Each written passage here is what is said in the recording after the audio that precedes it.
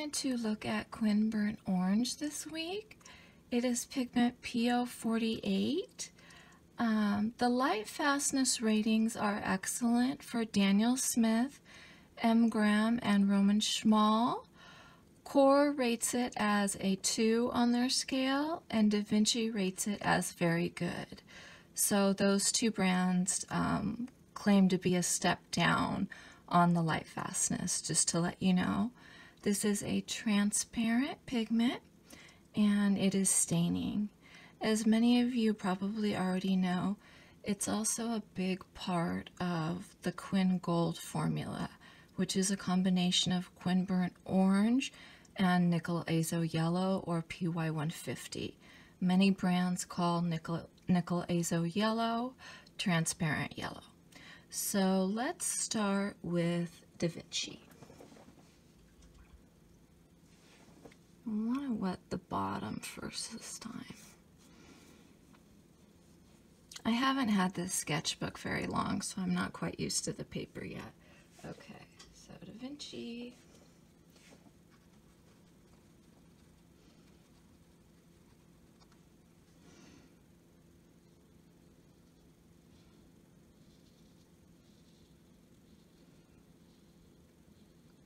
And I just squeezed this out of a tube, so the paints are going to be fresh.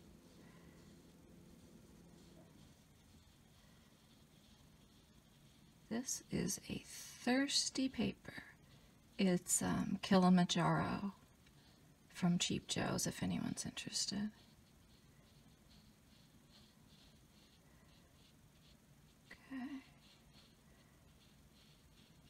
That should be even. Okay, Daniel Smith is next.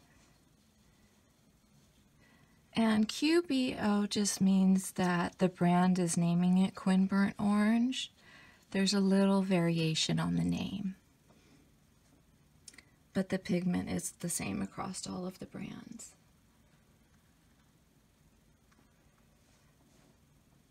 This one's much oranger. I'm not a big fan of the Da Vinci Quin Burnt Orange because it's a bit browner. I like them to be nice and bright and orange.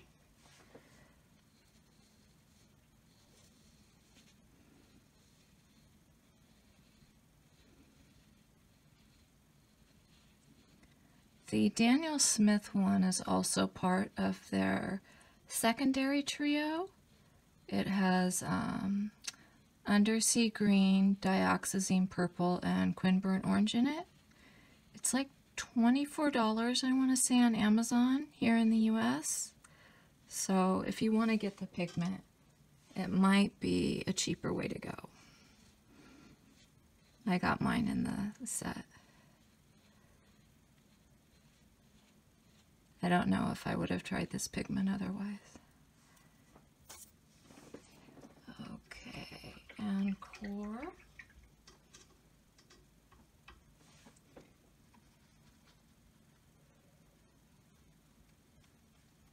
Still can't believe how fast core's wet paint dries. Oh, I didn't wet the bottom. It'll work out. I actually really like the Quin Burnt Orange from, Quin Gold Deep. Yeah, Core calls their Quin Burnt Orange Quin Gold Deep, but it's still the PO48.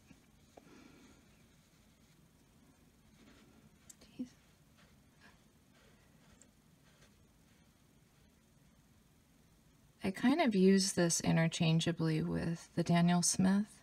I find the colors to be very similar.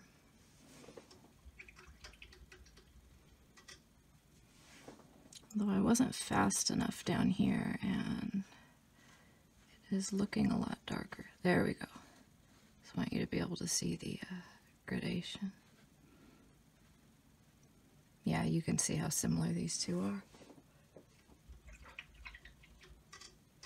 Okay, now M. Graham calls theirs Quin Rust. Oh, I am so sorry. one I have in a very messy M-gram palette. But with M-gram, it doesn't really matter because their colors just re-wet so readily. And I'm blocking that. Okay, let me try not to hit that again. And I forgot the water again.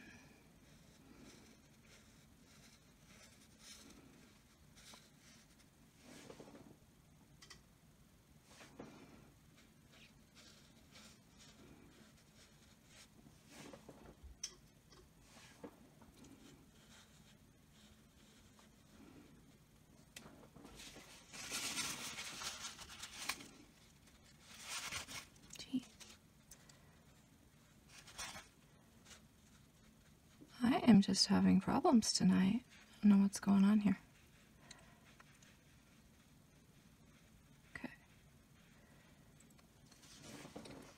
And then Roman Szmal, which is obviously in a pan. So I have my Roman Szmal palette. And theirs is called Quin Burnt Sienna. Didn't lock that in place properly.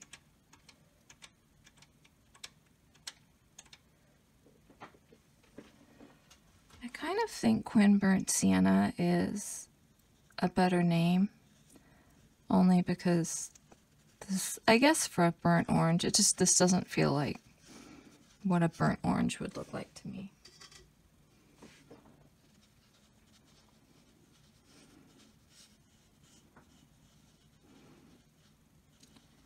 And I think the only Quin Burnt Orange made in a professional line that I'm missing here is Rembrandt's.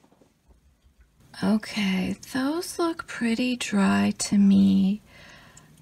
The Da Vinci does still look quite brown to me.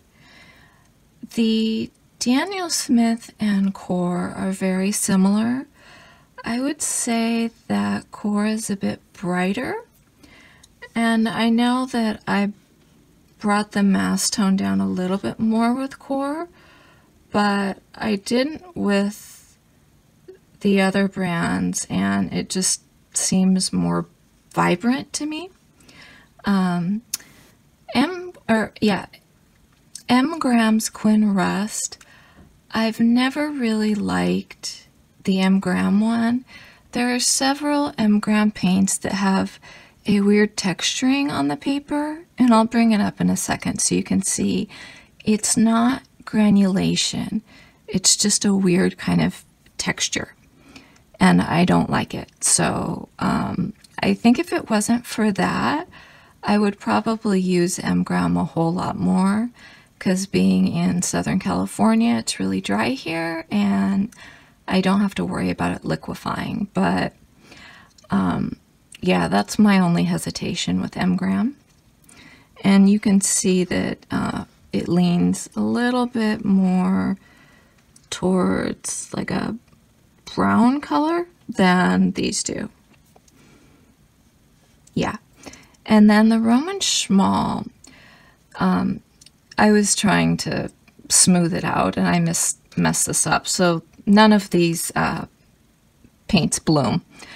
But the Roman Szmal is so, it's like glowing. It almost looks like it has nickel azo yellow in it, but it doesn't. I think if you didn't want to get a Quin Gold, or you didn't want to get a Quin Burnt Sienna and nickel azo yellow from Roman Szmal, I would just do the Quin Burnt Sienna. It's just, I know that Quin Gold is much brighter, but there really is like a brightness to this that I don't even see in Cores. I can't really explain it. Although I'd hate to say not to get nickel azo yellow, because it's like my favorite yellow, but Roman Szmal definitely performed very well in this comparison. So now let's look at them closer. So there's Da Vinci.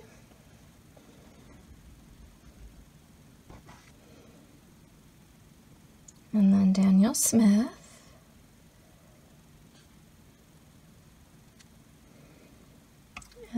next one is the Quin Gold Deep by Core.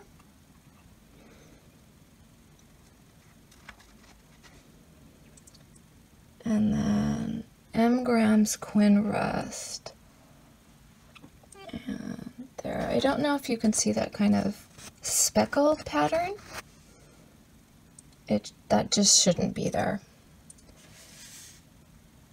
And then we have Roman Szmal.